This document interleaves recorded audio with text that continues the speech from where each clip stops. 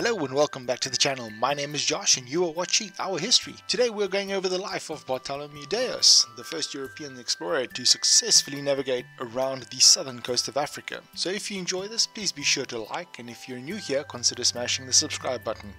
If this isn't your first rodeo and you haven't shown some love to that subscribe, now is your opportunity. Thank you for watching.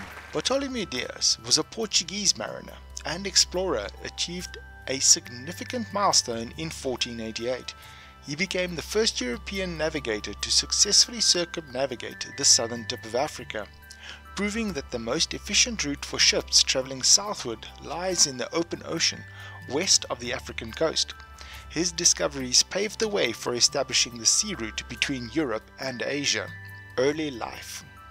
Bartolomeu Dias, born in 1455, came from a family with a strong maritime background. One of his ancestors, Dinas Dias, had already explored the African coast in the 1440s, discovering the Cape Verde Peninsula in 1445. Due to the existence of other Portuguese seafarers of the same name, it becomes challenging to trace his exact biography. However, it is evident that Dias was an experienced seaman, possibly involved in ivory trading along the Guinea coast as early as 1478. In 1481, he joined an expedition led by Diego de Azambuja to establish a trading post named São Jorge da Mina in the Gulf of Guinea. There is also indirect evidence suggesting Dias's potential involvement in Diogo Caio's first expedition from 1482 to 1484 to the Congo River voyage around Africa. In October 1486, King John II of Portugal commissioned Bartolomeu Dias to lead an expedition in search of a trade route around the southern tip of Africa.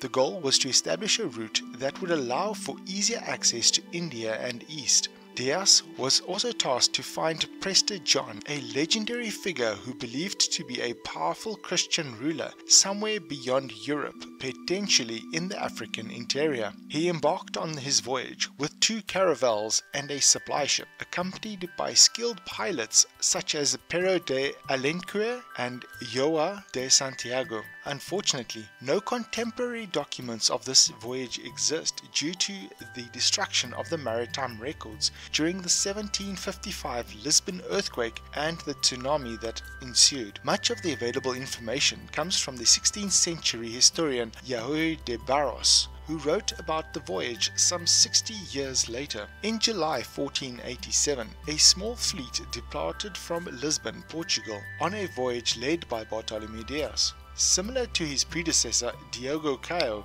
Dias carried padreos, which were stone pillars used to mark significant landfalls.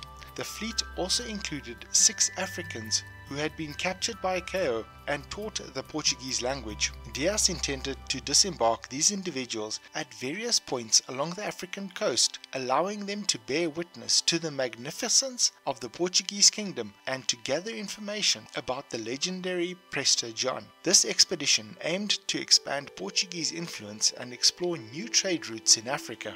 The expedition, led by Bartolomeu Dias, set sail for the Congo and then proceeded cautiously along the African coast. They often named significant geographical features after saints celebrated in the Catholic Church. Upon reaching Porto Alexandre, Angola, Dias left the supply ship behind for later resupply on their return journey. By December, Dias had surpassed the furthest point reached by Caio, and on the 8th of December 1487, he arrived at Golfo de Conceição, known today as Walvis Bay, Namibia. Progress along the Namibian coast was slow, and eventually the 2 ships turned southwest, away from land. Historians are divided on whether this was due to being driven offshore by a storm or a deliberate attempt to find favorable winds. Whether its cause, the change of course brought them success. The ships traced a broad arc around the tip of Africa, and on the 4th of February 1488, after 30 days in the open ocean, they reached the continent's southern cape and entered what would later become known as Mossel Bay. The ships continued east for a time and confirmed that the coast gradually tended towards the northeast. Dias realized that they had accomplished Portugal's long-sought goal. They had rounded the southern Cape of Africa. His expedition reached its furthest point on the 12th of March, where he anchored at THUY, near the mouths of Busmans River. There, they erected the Padrão de São Gregorio. However, due to low supplies and the ships being battered, the crew became restless and urged Dias to turn back.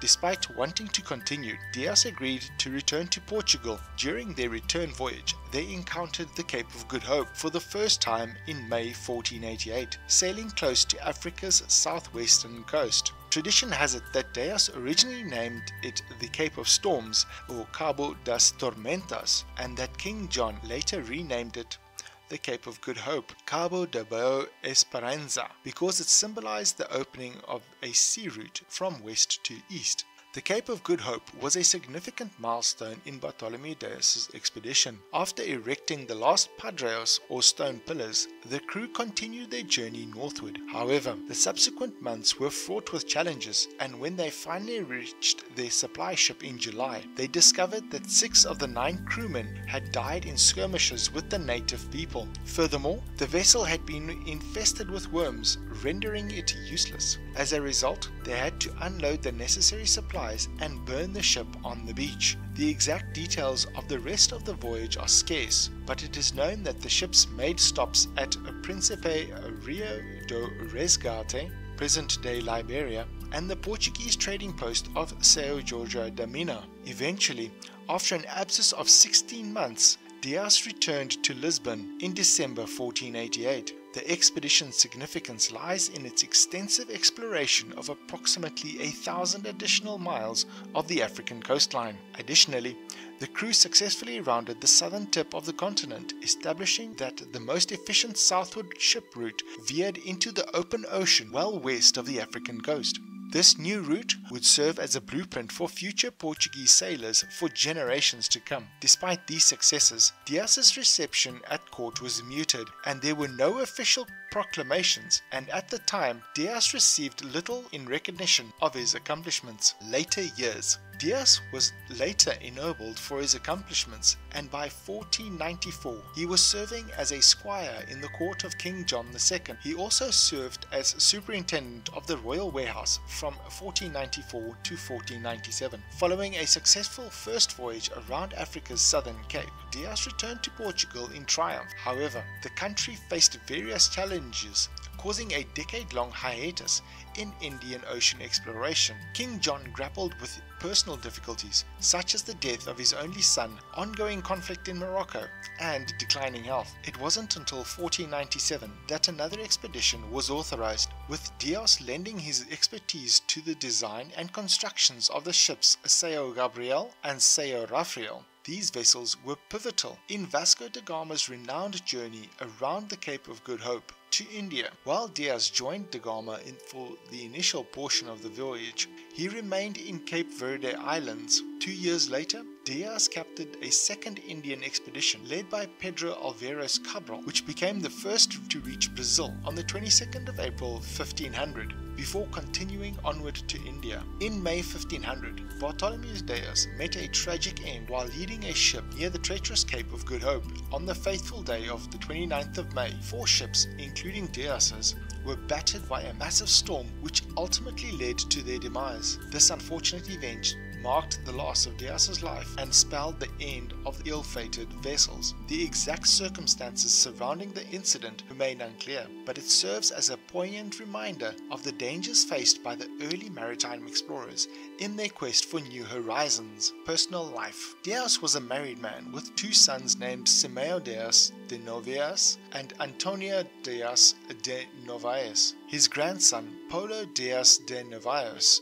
played a significant role in Portuguese history. Paulo Dias de Novaes went on to become the first governor of Portuguese Angola, a Portuguese territory in Africa. Additionally, in 1576 he founded the city of Sao Paulo, Luanda, which is now the capital of Angola. This historical figure's contributions in establishing a colonial presence in Angola and founding a major city have left a lasting impact on the region's history. Legacy. The Portuguese government erected two navigational beacons, namely Dias Cross and da Gama Cross, as a tribute to the great explorers Bartolomeu Dias and Vasco da Gama. These pioneers were the first modern European seafarers to successfully reach the Cape of Good Hope. When properly aligned, these crosses serve the purpose of directing attention towards Whittle Rock. This rock, found in False Bay, is a substantial and permanently submerged threat to ships navigating the area. The cross's positioning is a practical and ingenious way to guide vessels away from this potentially dangerous obstacle, ultimately ensuring safer passage through these treacherous waters.